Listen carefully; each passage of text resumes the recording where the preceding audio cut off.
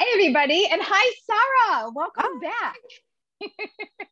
Welcome back from our webinars, which we previously did, and welcome into our podcast, which we are going to make available also on YouTube, but you will be able to now hear it on your favorite podcast app. Whatever you like to listen to, that's where you're going to be able to find us. And we are so excited.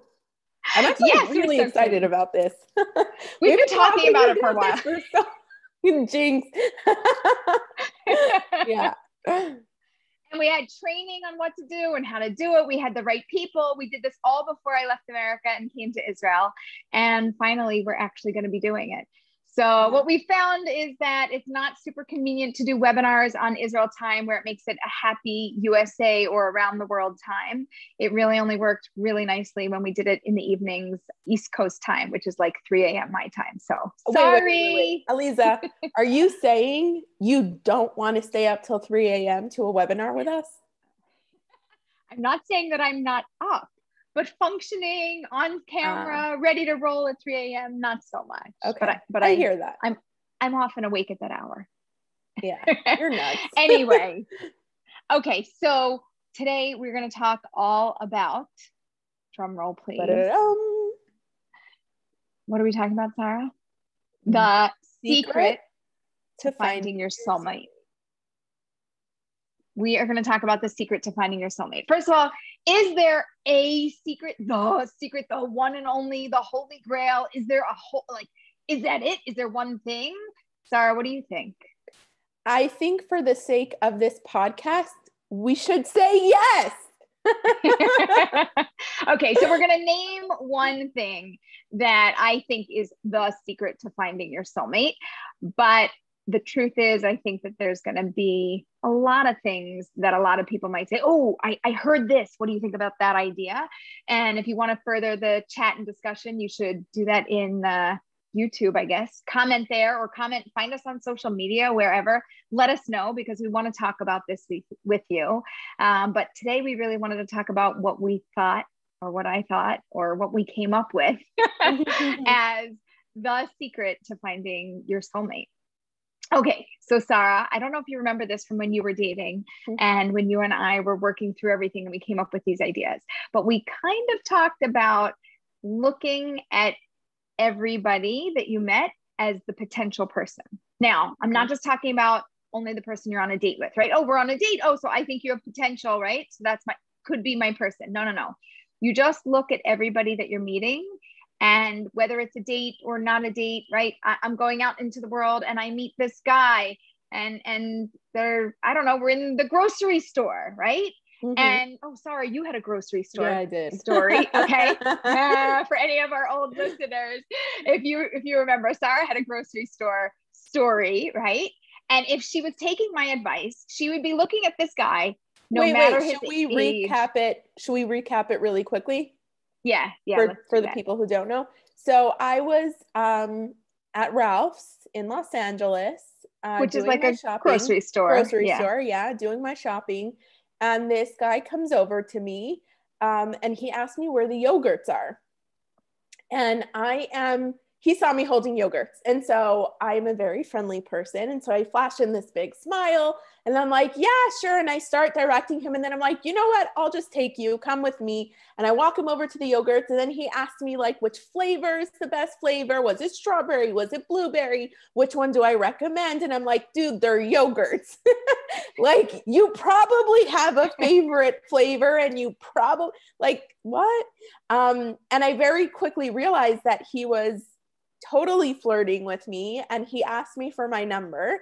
And I wasn't interested, but the point that Aliza is trying to make is that everybody you meet, you should assume is potentially your person until proven or decided not.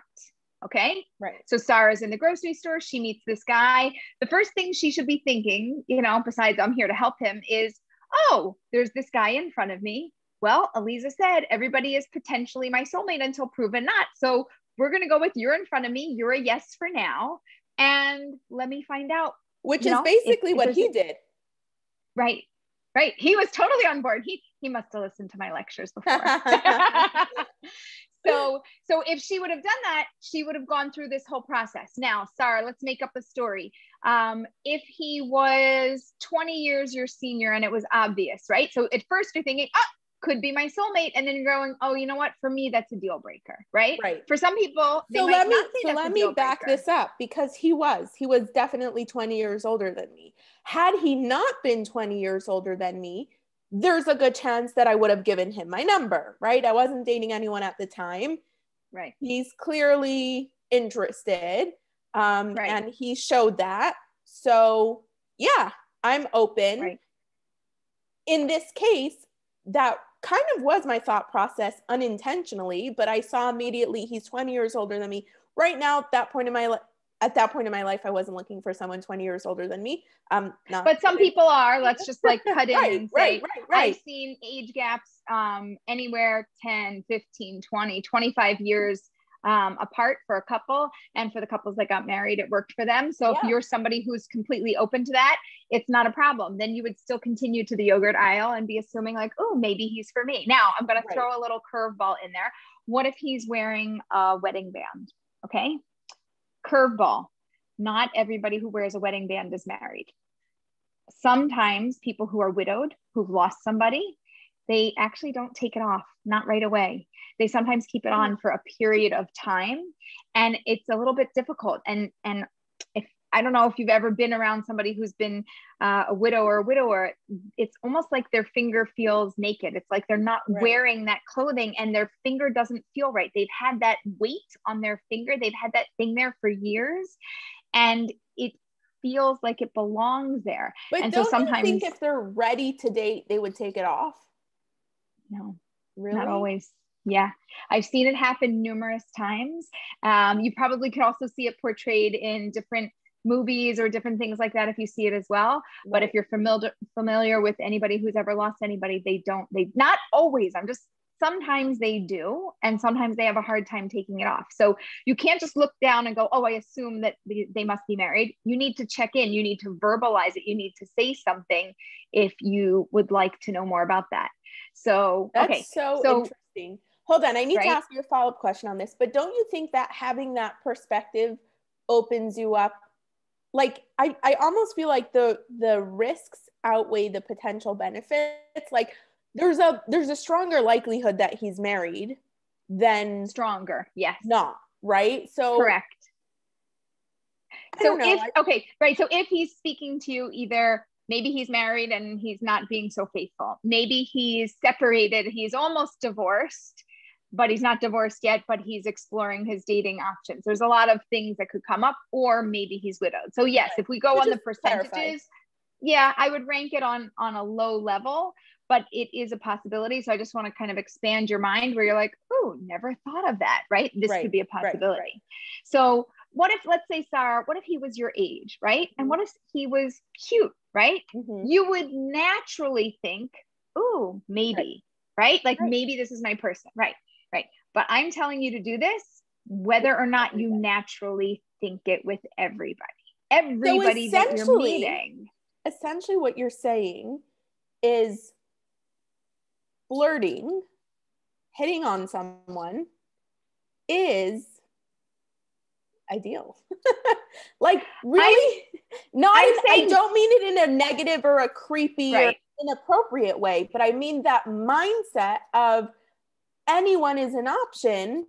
You might be my person. Really I got on the bus and I sat down, and across the aisle is somebody that's kind of cute, looks kind of single, looks my way, I look their way, and oh, maybe you're my person. Or maybe they interact with you and you're like, oh, I wasn't going to talk to you. No, if somebody is interacting with you, maybe you should interact with them and see where it goes. Now, this rule, you have to follow me along here, because everybody's going to be like, oh my gosh, I don't want to be open to everybody in the whole world, right? We go until there's a no. I just came up with that. We go until there's a no. That's a new one, everybody. And Elizaism. Right? We've got when in doubt, go out, date them till you hate them. And we go until there's a no, right? So if I meet somebody and there's some connection and there's something going on and I'm thinking, oh, maybe. And then I'm like, oh, you live in another country. I'm never moving. You're never moving. Oh, okay. That's a no. right? Or you meet somebody and they start connecting, and we talked about there's age, there's background, right? There might be certain things in somebody's history and you're thinking, I just can't do that, right? It's not for me, whatever it is. Or you meet somebody and you start to have a conversation. You don't know where it's going, but you had in mind, you know, what's the phrase now? It's you go until there's a no. Yeah. Okay. It's a new one, people. So you go until there's a no. And then all of a sudden they're talking to you. Then they like look down at their phone. They spend 3 minutes on the phone and you're going, oh my gosh, we just met. If you're doing this to me now, imagine what's going to be in 5 years from now. No, I won't tolerate that kind of behavior. Or redirect them back to the conversation and say, oh, was there something that you wanted to share? Right? Oh, you're on your phone. Is there something interesting? And you can try to build things up, but don't assume the no before you go, right? You got to go until it's a no. And it's just going to open your mind. Like as you're looking around the world, there's going to be people that you're going to look at that you would have never considered before. And only because you're playing this game with me, you're going to be like, oh wait, I'm supposed to be open to that. Right. Oh, well, I want to say no, but I don't know why. Okay, wait, why do I want to say no? Do I have enough information? No, I probably don't have enough information. Maybe I should say hello and get to know them. Maybe I need to ask a few questions. Maybe I need to find something out, right? If somebody is in front of you, if they're in your life, if they're there today, present, then you've got to do something about it. And to me, that's the secret, because when you look around the world, you are seeing so many possibilities. You're not going to choose them. Right. At least 90% are going to be wrong for you, at least. But there's so many options. Now, don't tell me it's all depressing because there's so many options, but there's none for you. It's not every flavor. So many more possibilities. It opens up so many more doors, right? You know what I love about this, Aliza? I feel like I've heard so many times. I've heard so many times as a single person, you need to be open-minded. I've totally said it to friends too, and I'm sure everyone listening right now has had at least one person say to them, keep an open mind, you need to be open-minded. And it really comes usually when we're saying, I'm not interested in someone, or I'd rather not, or right? So what you're saying is be open-minded, but there's boundaries and there's a framework for that, which is so much more practical than just be open-minded. Because what does be open-minded mean? Like, take me for example. Be open-minded usually means date people that you don't like. Exactly. I'm just saying consider and look at people that you wouldn't normally consider because you almost have blinders on. Like, take off the glasses and see all of the options in front of you. You're welcome to turn them down, but you better have a good reason. I don't mind what the reason is. There just has to be a reason. And a good reason does not mean that you dated them 4 times and you find them repulsive. Like, a good reason could be neither of you are willing to move. Correct. It doesn't have to be as extreme as something like that. I really like this because this lets me put aside, be open-minded, and allows me to just explore the possibilities with everybody. So also part of the game is you don't have to prejudge. You don't have to prejudge. You just have to judge them in the moment when they come into your life, right? So they come into your life, right? And you don't have to go, oh, I mean, I guess it's a no, like, and quickly shove them out. Right. Nope, we're just being open. Oh, okay, maybe. Oh, ooh, you do that chewing thing when you eat food, and like I can't, I'm never going to be able to sit across the table from you. I can't even be in the same room. Like, eating is a large portion of our lives, people here. Like, hold on. I'm just going to pull in Aliza right now and say, yeah, but you know what? You can just sit side by side for the rest of your life. No, but you still have to hear them. You don't have to look at them. So it depends if it bothers looking or hearing, right? But yes, no, it's totally an Aliza thing to try and compensate or come up with a creative solution for how to work around something that may not have to be a deal breaker for you.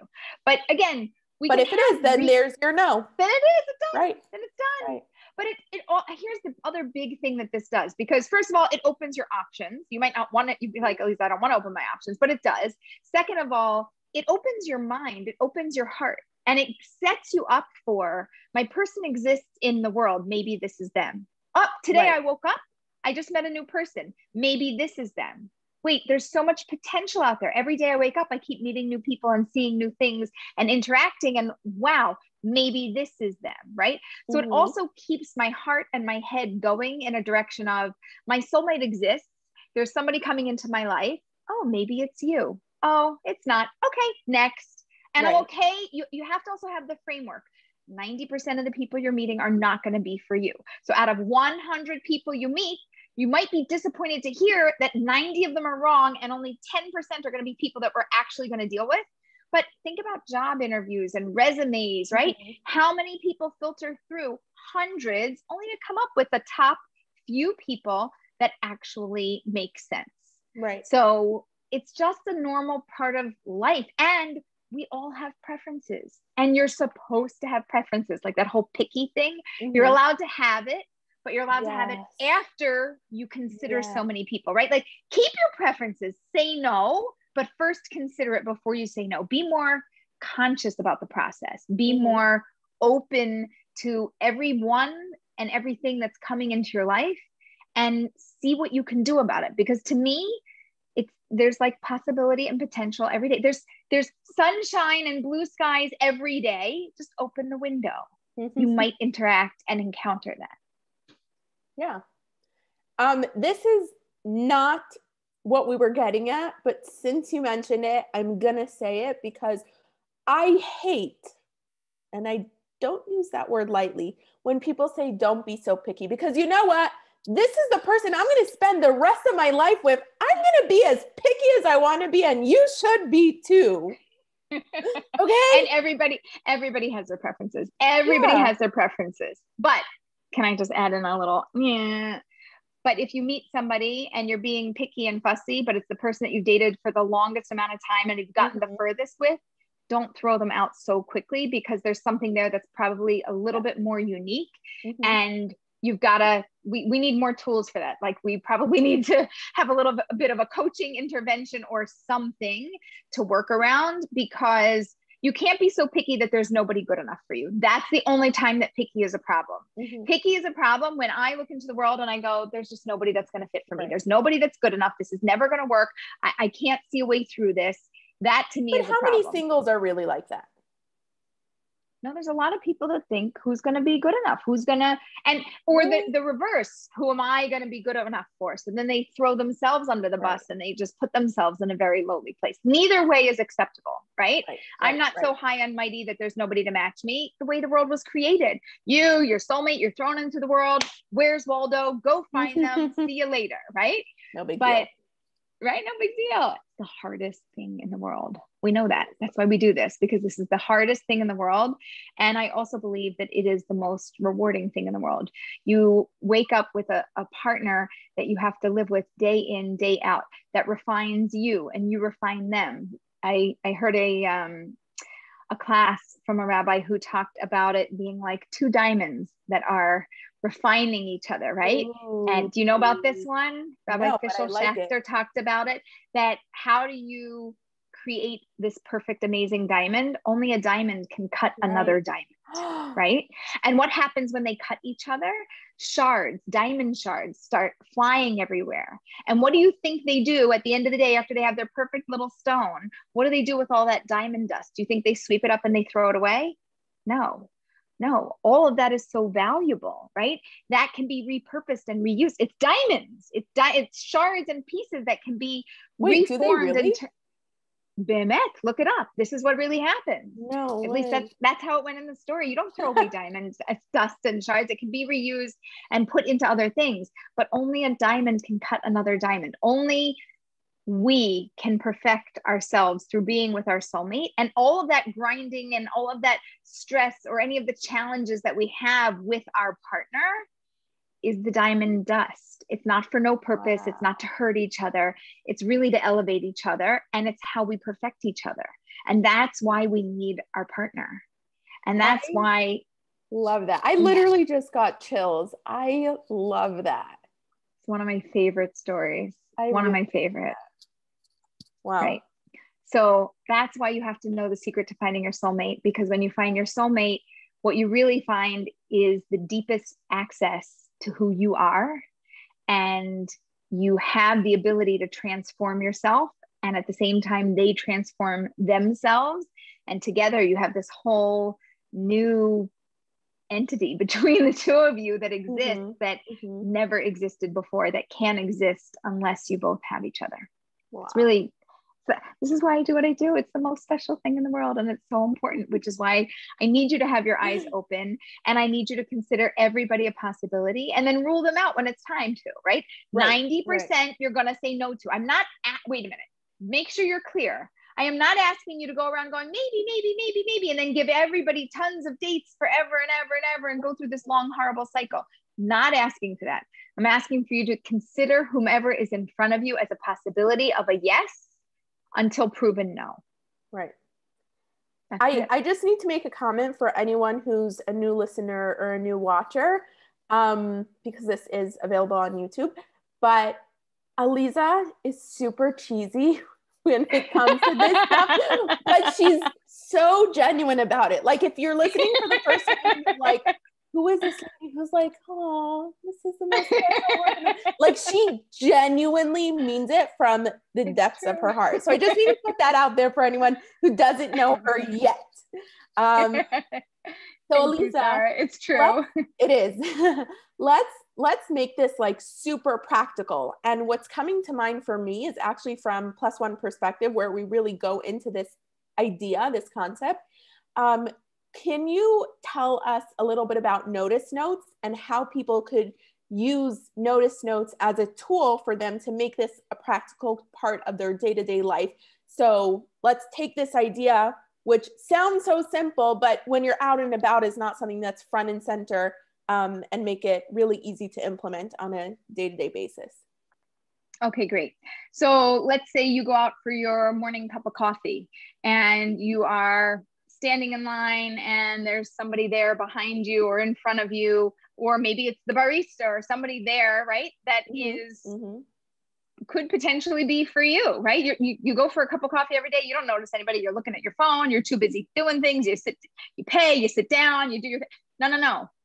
Take a look around you. Notice notes mean you track what you did throughout the day, and you literally notice the actual human beings that were in front of you and who's a potential, right? Which means that you shouldn't be looking at your phone when you're standing in line. You need to be looking at who's in line. You need to be having your ears open to who's talking and just like, notice what's happening. I'm not telling you to eavesdrop or anything, but just notice what's happening around you and notice who happens to be there. And listen, you might have to work yourself up to actually saying something or doing something, right? There's like a step 1, a step 2, a step 3. So step 1 is really all about just notice what's happening. Step 2 would be think about what you want to do about what you noticed. And step 3 is go and do it. Go do something about it, right? So maybe this time you missed the opportunity to talk to somebody because you noticed it and then you went for coffee tomorrow and the same person wasn't there. But maybe there's a new person that's there, and maybe you're going to say good morning and wow, what a great day it is. Great weather, or oi, it's so hot, or whatever you're going to say. You're going to just make conversation with your wonderful smile, and you're going to see if there's something that you can brew and something that you can get going there. Awesome. And using that morning coffee example, obviously, if you're in line and you see someone and you don't say something, there's a good chance they're not going to be there tomorrow. But if the barista catches your attention, then you can note, like once you notice that and you put it down in your notice notes could be on a notebook, it could be on a piece of paper. Like I would say, Aliza, what do you think is a decent amount of per day? What should they be putting down per day? Because it's not realistic to say, oh, I'm going to notice everyone all of the time. But listen, it depends how big, right? It depends how busy a person is, right? You could go from your morning cup of coffee to the train station, to the office, out to lunch, right? You hear how many places I'm naming. So each destination could be a place where you could notice something. If you are not leaving your house much and you're working from home these days, then you might only be able to notice somebody if you are online together. Right. I mean, not in line, online. have to clarify these days, but you might have to do some technology noticing, right? Notice somebody that's in your news feed, or notice somebody who commented on one of your friends' comments and you're like, oh, that was a great comment. Oh, wait, who is this person? Click on their name, check out who they are. Maybe send, a message or talk to your friend to say, who's this person that you know, right? You want to just be on the lookout, because I really sincerely believe that your person is within reach, within your reach. I want to finish my sentence. Finish. So if you notice the barista, if they catch your attention, then be intentional the next day and the following day to go back to that same coffee shop. If you're the kind of person that typically goes to a different coffee shop every morning, like, use the information that you're finding as a source of information. Like, use what use it and do something about it. And Yeah. you might have to work up the guts to do something about it, but also just notice how many potential opportunities there are. Just think about it. If you go to a train station and you look around, hundreds of people, you might be seeing dozens and dozens of people, right? You could just walk around the train station instead of sitting down and waiting for your train, and just check everybody out and see who's there. I don't know who's going to be there, but your person might be sitting in the train station, right. and you'll never know it if you're on your phone. Right. You've got to be, you've got to be on the hunt. We're looking for your person. They're alive, living, breathing. They're here on this earth. You have to find them, and you've got to make that effort to do it. And you've got to see the potential, and then you got to go making opportunities to meet people. And if you don't have many opportunities, make sure to get out and about and stroll in a place where maybe it's a park and you can potentially meet people, or go to a restaurant and sit outdoors and watch as people pass. Like, just start paying attention. Saying that if you're like me and an introvert and you don't go out and you don't have a social life, then get one. Make an effort. Make one. You have to make a really big effort. Yeah. Right. It's not easy if you don't like people. It's a little bit of a problem. It's also a little bit of a problem to find your soulmate and get married if you don't like people. It's a whole other webinar, but we could talk about that later. Okay, Elise, I have 2 questions. So number 1, I feel like a lot of what we're talking about is intuitive when I see someone that I'm attracted to, right? So let's talk about the train station. I'm standing in the train station. There's hundreds of people, and I'm looking at everyone like potential, but really I'm not. The one who catches my eye as, ooh, there's something about him, whether I'm using a him because I'm a she. But let's say there's something about him that I find attractive, whether it's his facial features or his mannerisms or the way he's standing or the way he's talking to the lady sitting next to him, whatever it is, there's something that's attracting me to him. And so, like, using this framework, I would try to put myself outside my comfort zone and walk over to him and make a comment, potentially start a conversation, whatever it is. But is it fair to say that usually we're going to have that with the people that we're already attracted to in some way? Correct. That's already going to be something you're going to want to do. So I'm trying to expand your horizons and say the guy standing next to that guy who's also single and available, who's like middle of the road for you for whatever reason, it didn't catch your eye in the same way, or this other one compared and looks better, he's still a potential also. So even if there's nothing necessarily pulling me to that second person, you're saying I should still see him as potential?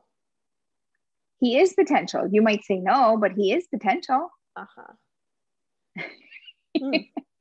Listen, not every relationship starts with this, ooh, I looked into his eyes and I saw, or her eyes and I saw something and we're not living in a romance novel. And I've had plenty of singles be like, no, I mean, I'm not really interested. And then they go out. Oh, what's a great story? Heard a great story recently sent by WhatsApp from a friend of mine. He goes, you're really going to like this one. And this guy says, you want to go out with this girl? And he says, no, she's a redhead. I'm not into redheads. And he's like, okay, I mean, you're missing out. She's really fabulous. It's like, no, not my thing. So then they're at this wedding and she's all done up, all fancied up. And there's a whole group of them. They're all taking a picture together. And the guy asks his buddy again, like, new? you know, like, look, she looks great. Are you like, come on, she's such a wonderful human being. You got to go out with her, give her a chance, right? And he's like, all right, okay. And he goes out with her, and they do end up having a wonderful time, and they do end up getting married. And the buddy later on, the buddy says to him, you see the hair, see, it didn't even matter, right? Like, you could have gotten over it. And he goes, you know, back at the wedding, when you asked me if I wanted to go out with her, I said yes to the girl next to her. I didn't know you were asking about her. And then she showed up at my door. She showed up at I showed up at her door, and she opens the door, and I'm panicking because that's the redhead that I don't want to go out with, but I can't be rude and say no. I can't. How can I say no? I'm standing at her door. So I pick her up and I take her out, and she's wonderful. Wow. And so I married her, right? Wow. So how about that? Didn't want to go out with her. It's not my thing. I don't like it. I'm not drawn to it. I'm not attracted to it. Okay, but she's amazing. She's Shazam, and she wowed you. She knocked your socks off, and you got over it. We don't know what we're willing to get over until it happens. And if we would ask ourselves at the beginning, am I going to get over it? You're not. Your story is proof of that too. Like, there's no way. Israeli, Hasidic, we don't speak the same English. Now he speaks better English and you speak better Hebrew. Question number 2. So I feel like this is great advice for people. It's great advice for everyone, but it seems like it's great advice for people who are extroverted or comfortable going up to other people, have that confidence. What about the people who are listening who really just, like, they're not going to strike up a conversation with a total stranger? How do they use notice notes? How do they use this concept in a way that works for them, their personality? Yeah, they need a go-between. They need somebody who they need to notice it, and then they need to get their friend or their sister, brother, neighbor, somebody to help to facilitate the introduction, or a matchmaker. Matchmakers are great for helping people through this if it's not your thing to be able to do things, but it doesn't exempt you from actually having to still notice what's going on. You still got to notice it, because our job is to keep an open mind. Our job is to keep our eyes open to find the person, to see the person. The best person to find your person is actually you. So no, if I was going to find them, I would have found them by now. Yeah. Okay. Well, you didn't find them by now, but you will find them. And you're the one that's going to know that they're for you. You're the best person to find them. Right. But sometimes we need other people to facilitate the introduction. And so you still have to notice what's out there. You still have to notice what the possibilities are, because nobody else is going through your day. And you're the only one that can see everything around you all the time. So we need your eyes on that, and we need you to be your own matchmaker as much as we need other people to support you in the process. And it's a great question. Thank you. I really appreciate you bringing it up. I just heard this story yesterday. It's probably a great opening for a whole different episode. So I'm just going to share it quickly and then we'll wrap it up. But I was listening to a training on ADHD, and I think we were just talking about building skills or confidence. I don't even remember what it was, but the person talking was sharing this story about how, remember several years ago, there were like these crazy fires in California, Northern California. Yes. So she was living in San Francisco at the time, and she was somewhere near the fires, and there was a whole team of firefighters at a Starbucks where she was standing in line. And she said the walls around the whole Starbucks were lined with firefighters, and everyone's standing in line and like wanting to say something, but no one's saying anything. Anyway, this young woman walks in, and she goes around to every single firefighter, gives them a hand and says, "Thank you so much for your service," to every single person. And they're all looking at her like, wow, you just did what we all wanted to do. And the woman, I just got the chills. The woman who's sharing this story is saying, like, I'm thinking, who is she the mayor? I'm new to San Francisco. I don't even know who the mayor is here. Maybe who is this person? What does she do? She must be a politician of some sort. And she gets behind her in line to order her drink. And so this woman turns around and says, like, who are you? And she goes, Oh, you froze. Aliza? I'm here. You hear me? You with me? Yeah. Okay. You froze for a second. So she turns around and she says, who are you? And the young person answers and she says, I was sitting in my car. I'm just trying to build my confidence. And so I told myself, I'm going to go in there and I'm going to shake every single person's hand just to build my confidence. And I was sat in my car for like 30 minutes shaking before I got out, but then I did it and I feel so good right now. And this woman was floored and she's like, that's how you build confidence. That sometimes you just have to do it. And I think I love that as an example of, if you're the kind of person who really isn't comfortable walking up to someone, use it as practice. This is like, or do it for some, let me tell you also, do it for somebody else. See somebody somewhere, and it's not for you because maybe you can't do it for yourself, but introduce yourself to somebody for somebody else and try to help them. Anything. I love this story because it's anything to get yourself going, in addition to doing the right thing within the world to help the rest of the world keep functioning and moving in a really amazing way. And this is so good for those instances like the train station where you know you're never going to see the person again, so you can make a total fool of yourself and it doesn't really matter. Yeah, you have to think of that. Like, it makes no difference. No difference. Like, worst case scenario, that person will have a story to tell their friends and they'll laugh. You know what I mean? And maybe they'll be back at 8:30 in the morning tomorrow too, and you'll see each other, right? Like, maybe it'll be a thing, but we don't know if it'll be a thing until you actually make a thing out of the thing. Okay, so great. I love it. So this is our secret. So I want you to take this secret, and it's not really a secret. You know why? Because I want you to share it with the world. Go share it with your friends. Make it a non-secret. Tell them how to do it. Make it a non-secret, because everybody in the world should know this. If you're single, if you're looking, you need to consider people as a possibility. Maybe okay, no, maybe, right? Like, we've got to go through this process, see the possibilities, keep your options open, and close the door when necessary. How's that? Sound good? Sounds great. So it's always a go until it's a no. That's it. It's always a go until it's a no. We've got to write it down, Sarah, so we don't forget. Awesome. All right. So we will see you next time, and make sure to subscribe.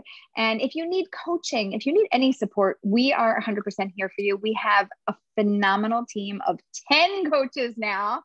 You can go on our website at marriagemindedmentor.com and you can sign up, get an intro. Soon to be 11. Sarah's going to join us.